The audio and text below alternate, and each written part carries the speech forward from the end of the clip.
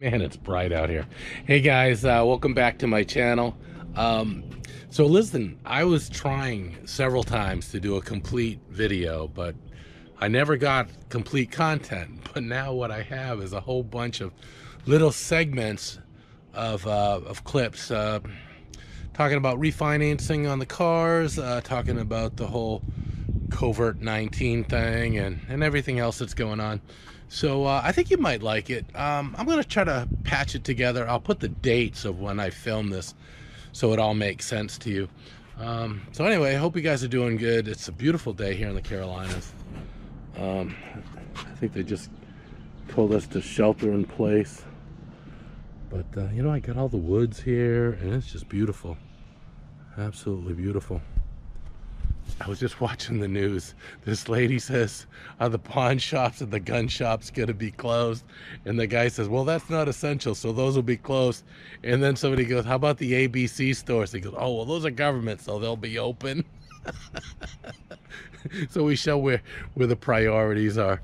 Anyway, another thing is I'm going to do a video later on my grill. I'm going to cook a steak on here tonight, but this will be the last of this grill. This thing, the whole thing is falling apart.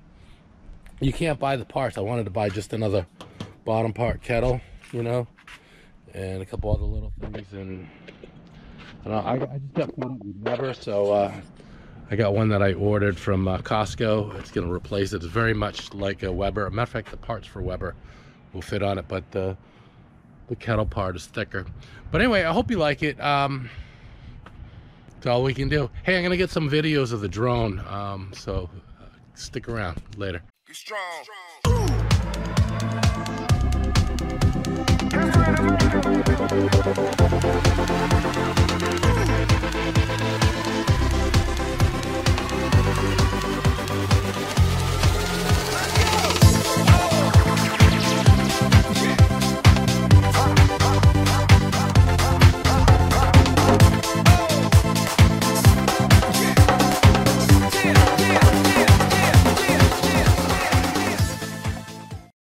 Hey guys, John here. Good morning. Welcome back for another video. I am heading to the bank today. I had, well, you know, I opened an account with this local bank because of my YouTube account. But when I bought this car, I got a really good deal on the price. You guys know about that. But they kind of messed with me a little bit on the financing. I kind of knew what they were doing, but I really squeezed a lot out of them, so I was like, okay, let's let them get a point or two out of it. It wasn't real bad on the rate. I think they gave me like 4.5, 4.75 or something like that. I was like, yeah, whatever. I'm just gonna refinance it anyway. I was also thinking about using my own money and not really taking a loan, because I thought the stock market was gonna puke, which I was right about that. But anyway, what I was gonna say is, I contacted this bank and they gave me I tried to get 3%, but I got 3.1, 63 months. So it's basically my payment's gonna be the same as the loan I have now, but I'm gonna lose about 6 months of payments. So I shortened my loan by 6 months, at least 6 months, and the payment will be the same. Of course, I could lower the payment if I wanted to, but my payment's only like $380 a month anyway, so it's not like a big deal, and I don't owe that much on it. So anyway, so just let you know, sometimes when they work these deals out, don't fret it. You can refinance the car like the next month and do pretty good. Well, it's a pretty nice day out here today. It is 69 degrees in my little ghettoville town. And it's really nice. We've had some rain though. I just opened my sunroof first thing and a little bit of water dripped down on me, so I'm gonna keep that closed for now. I gotta wash this thing. Anyway, that's about all I got for right now. Hang on, I'll be back in a little bit. Guys, so I just got back. Want to go over a couple things. Completely unscripted, so might be a little editing going on. Anyway, so when I bought the car, worked the deal out on the trade, best price on the car and all, and even got the 4 free oil changes and things like that. Got to the F&I guy, the finance guy, you know, and they try to make a few extra bucks. But, you know, I grinded them so much on the price. Yeah, I'm sure they made a few bucks on me, but I didn't really argue too much on the financing. He gave me like, what was he? 4.5% or something like that. And he wouldn't really go any lower. I was like, okay, yeah, whatever. We're going to refinance it. And he's like, yeah, that's fine. You could go ahead and do that. So that's what we did. So basically, I just called this is how easy it was. I called my local bank and I said, yeah, I want to refinance my car. I sent them a copy via email of my, my bill, my statement. And they were able to get, you know, the payoff amount and all the information off of that. And had all the paperwork ready. I told, I had to tell my insurance company to send the, you know, if something happens to the car, you know, the money to them because of the lien holder. I go in there and I just sign the paperwork. I was in and out of there maybe in about 30 minutes. Very simple. I basically set the payment so they're the same as what I got now, but I actually cut a lot of payments off. So instead of 72 months, I went to 63 months. We made 2 months payments. So, you know, I think that was pretty good. I got 3.1% on the loan. So that was pretty good. While I was there, she let me know about lines of credit that they got going on and home loans. You know, government's really kicking stimulus right now because of this coronavirus thing and all that. So if you got a high interest loan or a loan on your house or something, you know, if you're thinking about refinancing, you might want to check it out. I'm not even going to mention my bank because I think it's with all the banks. They've got liquidity, they're ready to deal, so it makes a difference, you know. Every bit makes a difference in paying loans off. You know, I don't know if you got a 401k, it always says, oh, you're going to have a shortfall on your retirement. If you just add, you know, 5% more money, 10% more money. Well, you keep moving that slider over and it doesn't seem to help. You're always going to have a shortfall. So bottom line is you want to increase your gains, you know, and when anything that goes out, car payments, credit cards, things like that. If anything that you're carrying over a balance, you know, you got to get the lowest, absolutely lowest rate. If they got any kind of specials going on, you want to grab all that. Also, I don't know if you guys are thinking about buying a car. I don't know if right now would be a good time. You might want to... I don't think the panic has quite set in at the dealerships yet. I think it will, probably within the next 3 weeks or so. Because, you know, I don't know, it's a double-edged sword. They got parts come in from China and things like that, so they can't really, some of the assembly lines are shut down. But at the same time, I don't think they get a lot of customers. When people are uneasy, they are not buying cars. They're not buying houses. They might be refinancing their houses, or like me, refinancing the car. But nobody's buying anything new, so it's a buyer's market. Also, there's a sea of used cars out there. You go online and you see a price or whatever, that's a bullshit price, you know, that's what they would like to get for it. And you just knock 20% off of that, and that's the deal you should play with. So anyway, I just hope that all helps out for you guys. I see other YouTubers out there, you know, Omi and a Hellcat. I mean, God bless him. I love this guy, but I don't know how he buys all these vehicles. And the people I know, I've got some friends that are millionaires, multi-millionaires, and they, I mean, some of them drive used pickup trucks, you know, old pickup trucks. They buy a new one, but they drive them forever. I got another friend who's a VP at a major bank, and he's got multiple high-performance vehicles, but he doesn't buy them new. You don't buy a new car.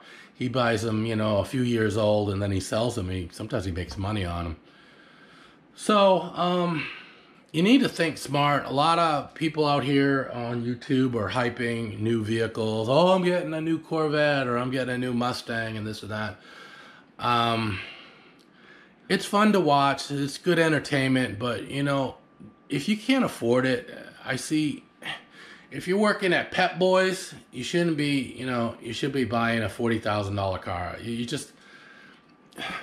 You could have just as much fun as buying a less expensive car and modding it and fixing it up, I think, than a new car and having the burden of the payment. I just hate that. When I was younger, I had a lot of nice cars. I had Chevelles, Camaros, Firebirds. I don't think I had a loan. I had a loan on the Firebird, but I didn't take loans out on my cars.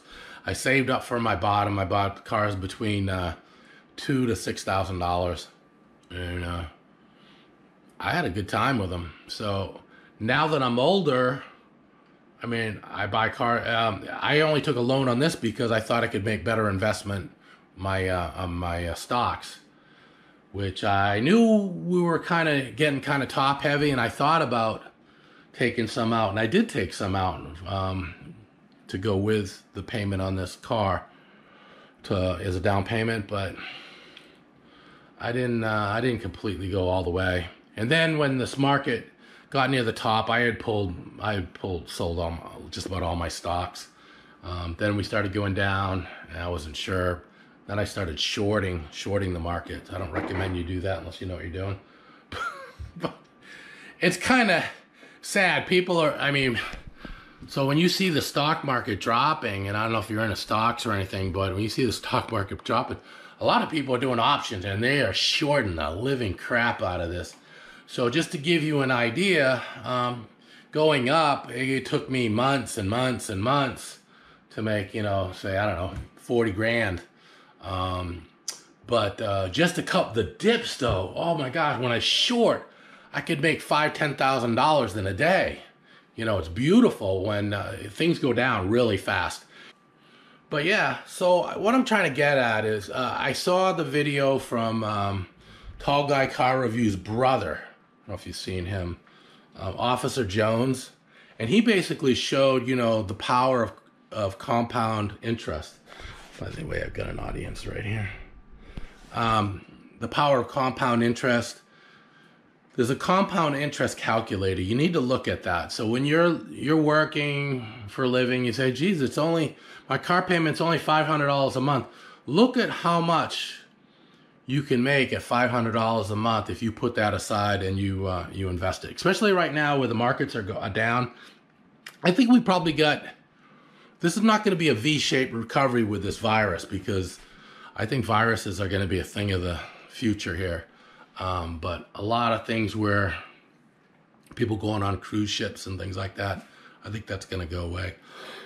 Excuse me. So I did get the flu. I don't know if you saw that video where I got in the van. Yeah, I got the flu from that person that was sneezing. But anyway, what I'm saying is it's low right now. There's going to be a little bit of a bounce. We were way too high. The stock market was way too high. It was hard to buy stocks because everything was so overvalued. But right now, we had a huge drop. I think it's going to go down some more. But now's a good time to get ready to get back in, because I think we're going to have a little bounce. Plus, the government's going to, they're going to put the pacifier in there, and they're going to be printing money, and we're going to get, when they do that, prices are going to start going up. It's going to start causing some inflation. So, you see people with nice cars and stuff. It's fun to watch, but just get what's good for you. I mean, yeah, it's nice for a while, novelty to have a really nice car. Rent one. Hey guys, welcome back to my channel. John here. Hey, I want to talk a little bit about the economic impacts of this COVERT19.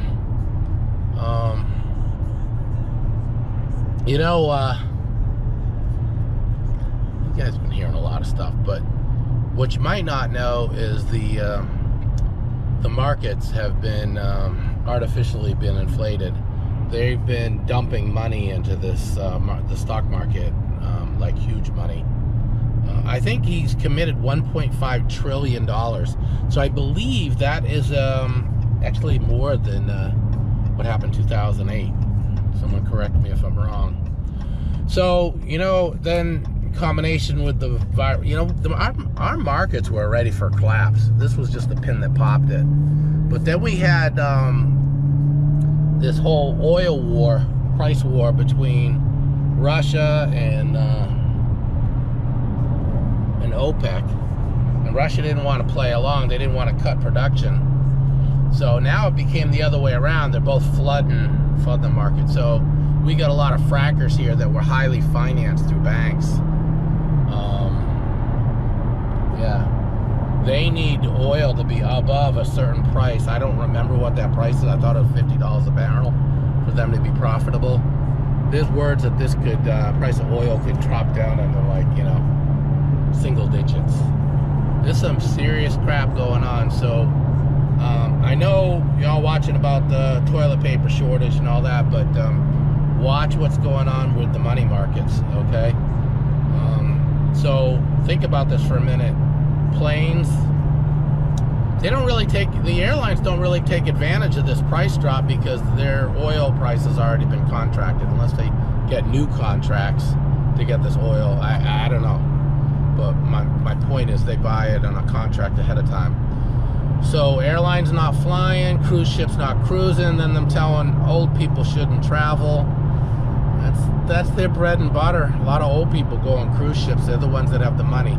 So if everybody grabs hold of their money and doesn't spend it, not going out to restaurants, not going on vacations this summer, that means there's going to be a lot of layoffs. So I see a lot of people talking about, oh, I'm getting my C8 Corvette and this and that. I wouldn't buy squat right now, okay?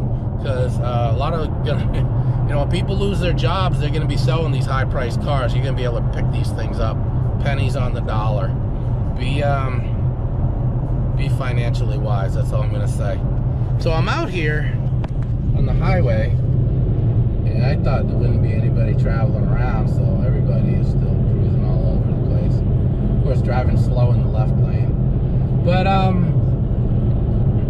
yeah, I don't know how this whole hunkering down thing's going to work in America. You know, you can easily do it in places like, you know, communist China. But, I don't know, America, we're all kind of like have a FU attitude. Freedom. A lot of people aren't even believing this whole virus thing, so. And it doesn't really bother young people, it's just going to be old people. So I don't know what's going on or why they're doing what they're doing or how long this is going to last. So anyway, let me see if I can get around some of these slow people here.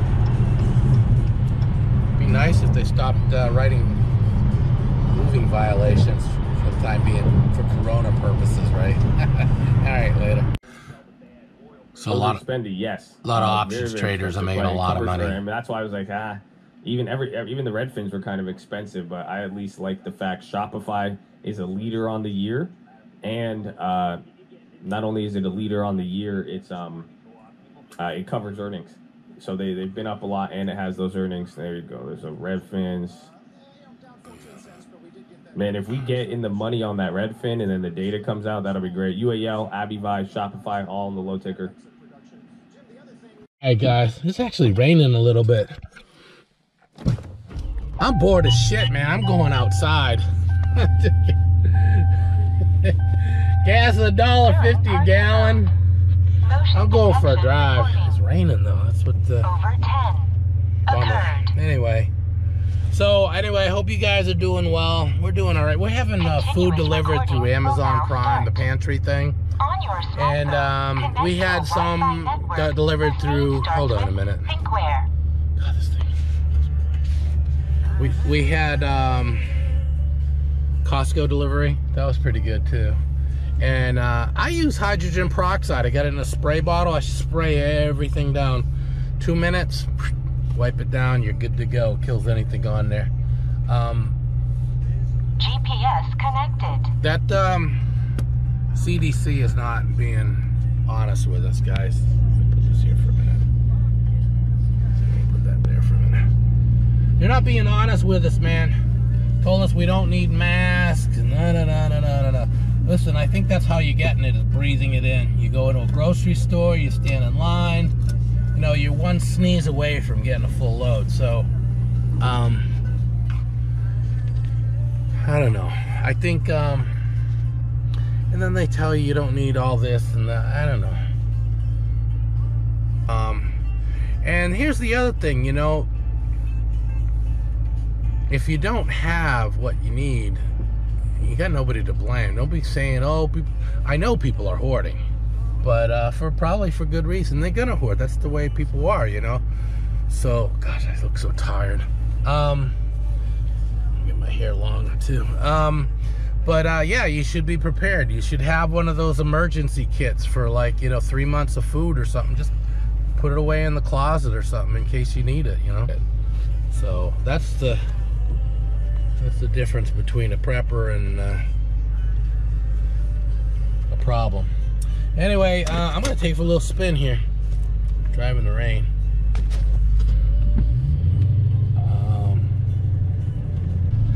I was chatting with a couple guys over in Italy the other day, but nobody was really talking much about it. I know a lot of people try to stay, you know, you're not supposed to talk about politics or anything on their ham radio, but I kind of want to know what the consensus is.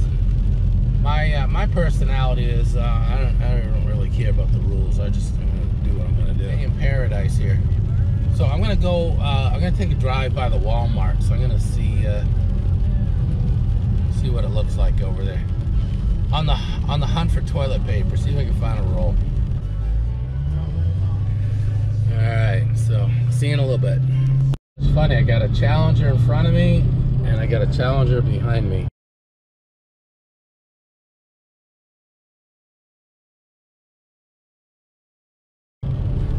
I like the white shaker. I was gonna get a white shaker, but I decided to get the wide body.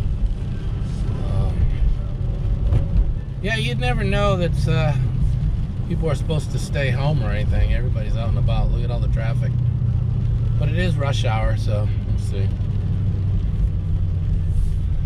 I'm the only wide body here. The guy behind me is in an RT. I think this is an SXT in front of me. He'll do a burnout.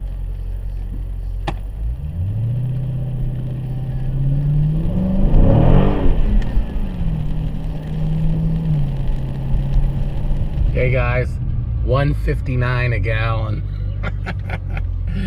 I think it's like $2 1/4 for a premium, but $1.59 for the cheap stuff. Oh my God, that's pretty good. I don't know what the mid grade is. I should go by just to look. But how's this guy doing?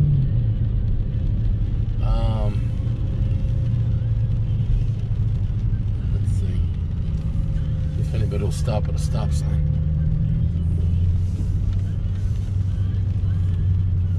159, 208 for diesel. I got a full tank of gas though. I'm not gonna go. I hate coming into this parking lot because it's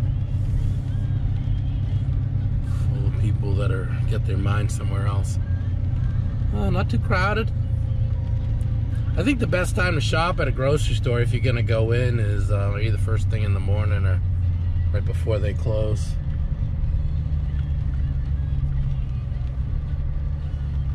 So, yeah, interesting.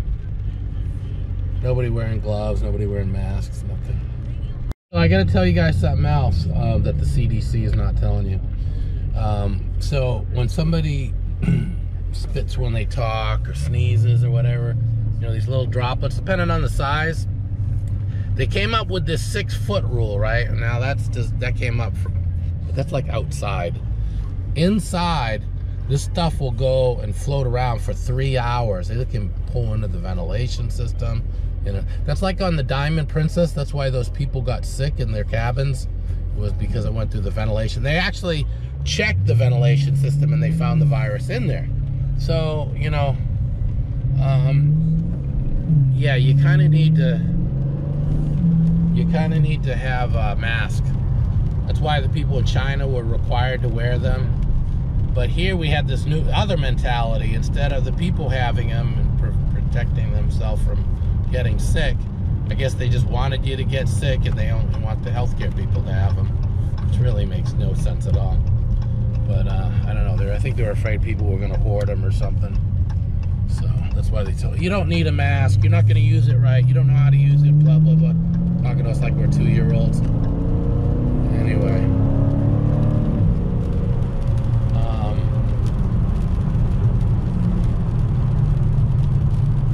Yeah. So I don't know. It's kind of crazy. I don't like going in stores and stuff. I have the protective wear. I wear gloves. I got a mask and these goggle things. But I'm not gonna suit up and everything and do that just for a couple things. If I do it, it's gonna be a full shop. And the thing to remember is how to take the stuff off. There's videos on YouTube how to remove your gloves, how to remove the mask, and you really need to read up on that. So I know this is kind of bumpy and cruising along here.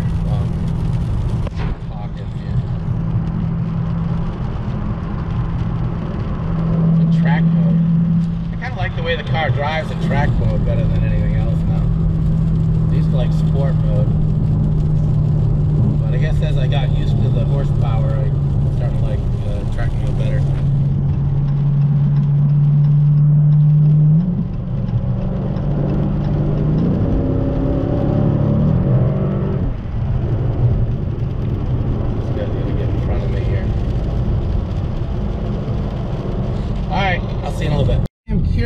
Guys, I'm curious.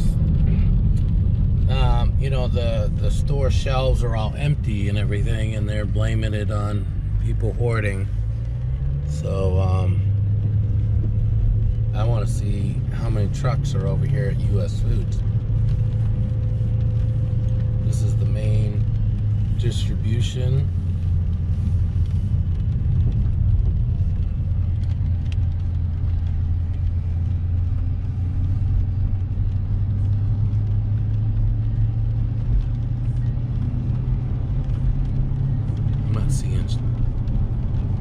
I'm not seeing anything.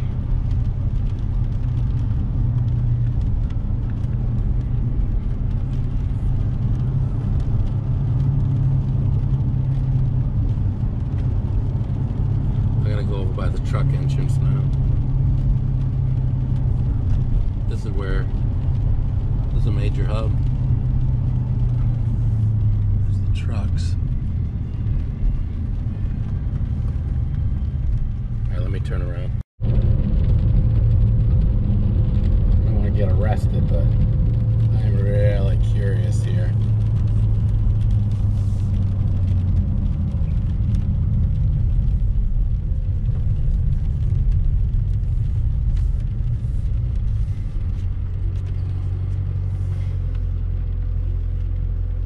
Yeah. Well, I see trailers, but I don't see a whole lot moving going on. I don't know if they load up at night or what, but there ain't much activity right here right now. So interesting to know. I see one truck running.